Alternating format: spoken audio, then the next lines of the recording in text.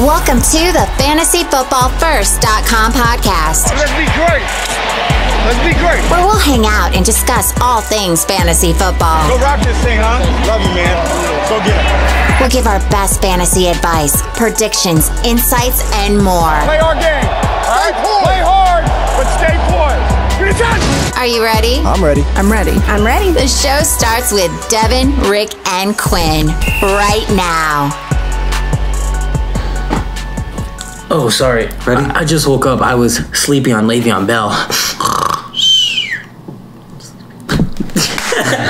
What is that, first funny, fans? man. That is funny. I mean, we're having a great time here today. No, that was trash. Well, all right.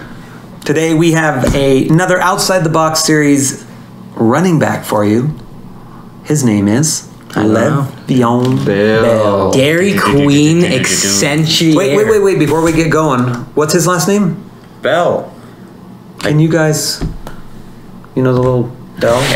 Okay, sorry. No, we can't put that in. You're dumb. Subscribe, hit You're the dumb. notification bell. You're dumb. You might be dumb, but you guys know what I'm talking about, right? You're dumb. All right, back to Don't LeVeon put that Bell. part in there. You can't. People are snowflakes. We can't put that part in there, that's for sure. So we are bringing LeVeon Bell to you as a outside of the top 12 running back that could finish inside the top 12. Mm-hmm. With that being said, Devin, what do you have for us? Let's hear about him. So LeVeon Bell at Pittsburgh was absolutely insane. Bonkers. We absolutely know that. Yeah, but That how is long true. ago was that? Yeah. I'm old and I don't remember when that was. Too many years. I think a lot of that was Mike Tomlin, though. He's really good with running backs. So, Well, not James Conner. James Conner's great. No. Yeah, He's good. I'll say he's good. He's good. Yeah, he's good. He's good. great. Anyway, so LeVeon Bell on New York Jets was his first year back from taking a year off. Right. His second year, I think he's primed to do a little bit better. I sure hope so. On top of that, well, yeah, because We can't. You can't do worse. That was not good. yeah, that was not a good He really season. couldn't do that No. much worse, though, as far as... He was getting like 8 catches for 12 yards. Yeah, his yards per carry were pretty much His terrible. catch Worst percentage is ever. crazy high, though. Yeah, he's good at catching the Yeah. ball, but when you don't get any yards, it doesn't do you that good. What I was about to say is that they got an offensive line from the Panthers. One of their best, actually. They got him off of free agency. Yeah, they also got Connor McGovern from the Broncos, who's a decent offensive lineman. And the draft pick, Exactly. Mekhi Becton. Yeah. Boom! So they have a revamped offensive line. Of course. I love that. So it can only go up because they were Exactly. awful. Boom, boom, boom. And I think Sam Darnold, I don't think he's going to get mono again. Yeah. So that's not going to hurt the offense anymore. Right. You just jinxed it. Dang you. Sorry, guys. Although he can get the coronavirus, which is the same thing, 2 weeks out. Or longer. Or longer. Depending on how it affects Yeah, you. that's Potential. Minimum of 2 weeks. That's a good point. Anyway, with all that yeah. being said, Lev Bell. I definitely see him doing better. I think if he does worse, that's just sad. Yeah. Personally, because he was one of the best, and Yeah. Yeah. And even though he took a year off, you don't forget the game. He still knew how to play. Yeah. yeah. It's just, I mean, with the Jets though, a new team, haven't been known to be good at running. I mean, here's the thing. If he only improves a little bit, because I think he's, the 16th rated running back last year. So if he just He was top 20, yeah. improves a little bit, he could finish inside the top 12. Oh, Yeah, he could be number 12. Yeah. So even though with all those negatives we just pointed out, if things improve just a little bit, I think he had very minimal touchdowns too. Do you have his stats? So, yeah, total he had 4 for the year. Yeah, that's awful. So, terrible. I mean, he could double that and get, quite a few more points just from touchdowns. So, Absolutely.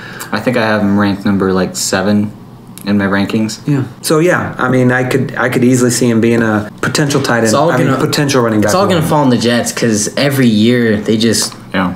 they mix it all up. Yeah.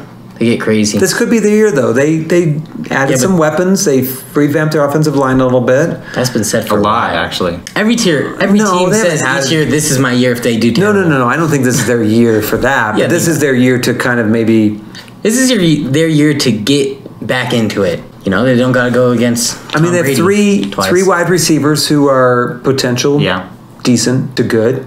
That's good. They have a running back who's decent to good. Yeah. They have a quarterback who's now decent to good. They have an offensive line that's... I think our offensive line is actually really good. Yeah. I mean, the whole thing here is trying to find some value and get that running back that's going later that could finish as inside the top 12. I don't think it's the team that's the problem. I think it might be Adam Gase. That might be the issue. Well, that's something we don't want to talk about. Yeah. Poor guy. That's Lev Bell for you. You guys got anything else on Lev Bell? Why he could bust through? Like I said, he's not going to take much for him to do that. He's not too far behind, and with that low touchdown total, those are subjective. If he doubles that, or what if he goes for 7 or 8 on the ground and 3 or 4 through the air this year? I mean, that's gonna. Come on, bro. High five me for real. He's not a man. All right, Look. Bam. With that being said, we thank you for watching. Appreciate it. Go ahead and click the like, subscribe, notification bell if you want to get more notifications of when we go live with some more of this Outside the Box series and other stuff. We got lots of stuff going on. You can also check out our website, fantasyfootballfirst.com. We got a lot of the stuff on there. You can get to all of our videos on there, all of our articles.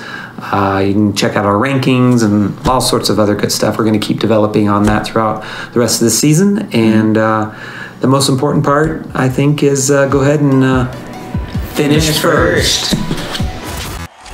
Thank you for listening to the FantasyFootballFirst.com podcast. Jackson throws complete. Crabtree has it for a touchdown. We hope you enjoyed today's episode. Get more fantasy info and check us out at FantasyFootballFirst.com.